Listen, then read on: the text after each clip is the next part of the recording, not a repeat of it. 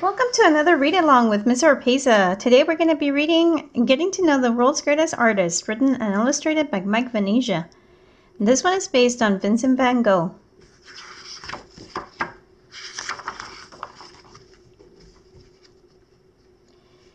Vincent van Gogh was one of the most tragic artists who ever lived.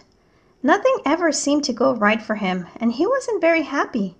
He never even smiled in his self-portraits.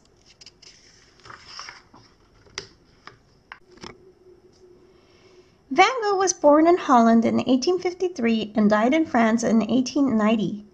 Unlike most artists, Van Gogh didn't decide to become a painter until he was grown up. He tried a lot of other things first. He worked in an art gallery selling paintings. He tried teaching. He worked in a bookstore, and he was a preacher like his dad. None of these things made him very happy. Then one day, he decided to be an artist. Art dealer. You call that a good painting? My 5-year-old could do better. This isn't making me happy. As a teacher. This isn't making me happy either, Mr. Van Gogh. As a bookseller. No, I said that one, can't you hear? This definitely isn't making me happy. As a preacher. I think I'll be an artist. That might make me happy.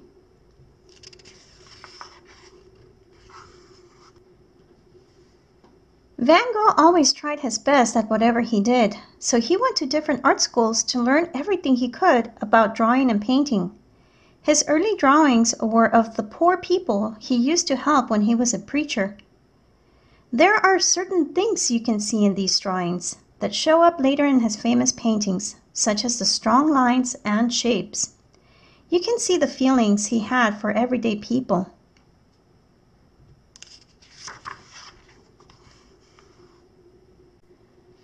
Van Gogh's first paintings were also of the poor people he had been helping. In this painting, the family was so poor they had only a few potatoes to eat for dinner. They looked tired and not very happy.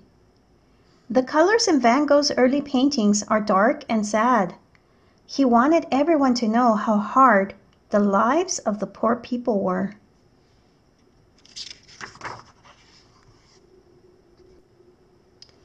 Van Gogh kept using dark colors until he discovered some very colorful Japanese artwork.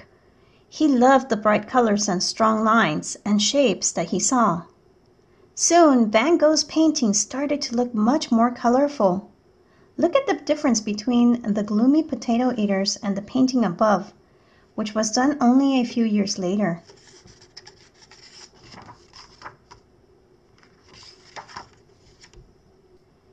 Japanese prints for sale. Wow, I wonder what that bright stuff is. It's called yellow, blue, red, and orange.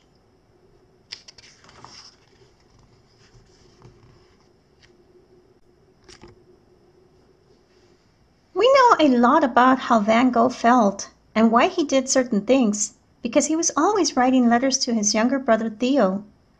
Theo always helped his brother. He encouraged him to paint and sent him money when he could. Because Van Gogh was always sending and receiving letters, he got to know his postman pretty well. He painted pictures of him and used the postman's wife as a model in many of his paintings as well. Who's it from, dear? It's a letter from Vincent. He says he's sick, nobody likes him, his room doesn't have any heat, his back is killing him, and I should send him money as soon as possible. Sounds like he's doing much better.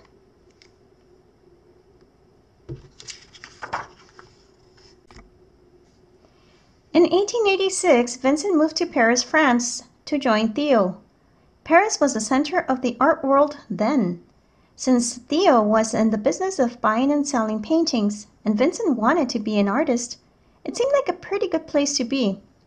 Theo introduced Vincent to a lot of painters while they lived in Paris. Hardly anyone knew it then, but many of those painters would become world-famous artists someday. Vincent, I'd like you to meet Toulouse-Lautrec, Camille Bernard, Camille Pissarro, George Seurat, Paul Signac, and Paul Gauguin.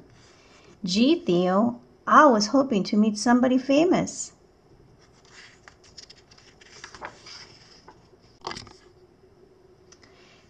of years later, Vincent van Gogh decided to leave Paris and move to a small country town called Arles. Van Gogh thought Arles would be a great place for artists to get together to paint and talk about their different ideas. He tried very hard to get as many artists as he could to join him. The only one to try it out was Paul Gauguin, although he wasn't really crazy about the idea. It turned out to be a big mistake. Gauguin didn't seem to like anything Van Gogh did in Arles. They argued a lot.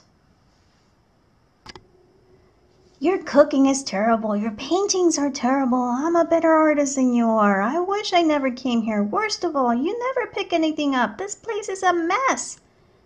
You are such a grouch."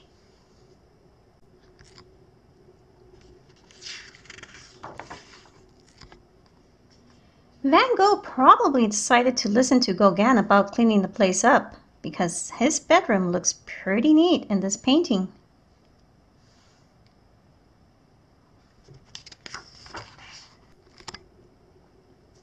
Finally, after a very bad argument, Gauguin decided to leave Van Gogh and return to Paris. Van Gogh didn't know what to do. He really wanted things to work out well with Gauguin.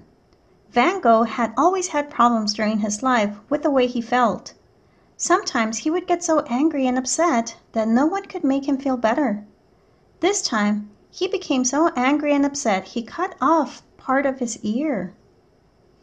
Van Gogh painted pictures of himself after this happened. It looks like he wished he hadn't done it. Vincent van Gogh never really got better after Gauguin left him.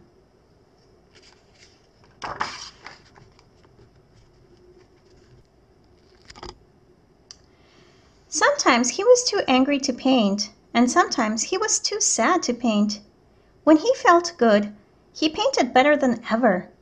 He made the stars in the starry night seem like they were really shining.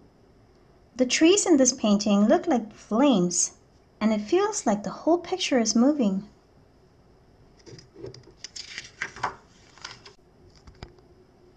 In this painting, Van Gogh made the sun look really hot.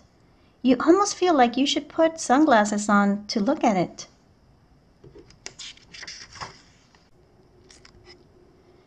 Van Gogh usually put his paint on very thick.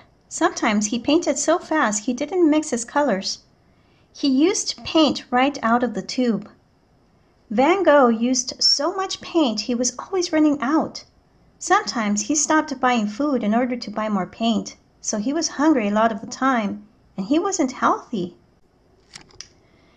"I'd like to order some lemon yellow, pea green, cherry red, and I'll have an orange for dessert."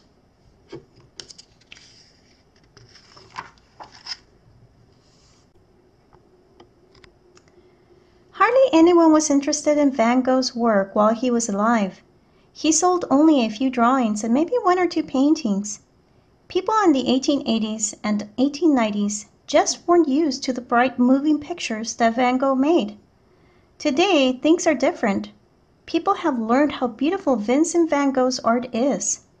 Now, his paintings are some of the most popular in the world. This may have been Van Gogh's last painting. Some people think it shows how angry and upset he must have been feeling because he painted a scary sky, roads that led to a dark background, and crows that looked like bats. Soon after this painting was finished, Van Gogh shot himself.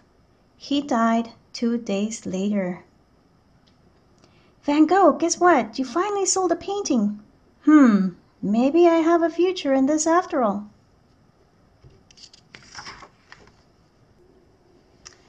Van Gogh made his paintings seem alive with color. His colors are so bright and beautiful you can almost smell the flowers he painted or feel the bright sun. His brushstrokes give everything a feeling of movement. Trees, stars, and people feel alive. Maybe more than any other artist, Van Gogh's feelings came out in his paintings. That's why Vincent van Gogh is one of the world's greatest artists. It's much better to see a real Vincent van Gogh painting than a picture of one. It's fun to see how thick he put his paint on, his brush strokes, and how bright his colors are. The pictures in this book came from the museums listed below. If none of them are close to you, maybe you can visit one when you are on vacation. Alright guys, well this is it for our Vincent van Gogh story. Thank you so much for joining me, and stay tuned for some more wonderful readings with Miss Oropeza. And make sure to also try out the art projects that go along to our readings. Thank you.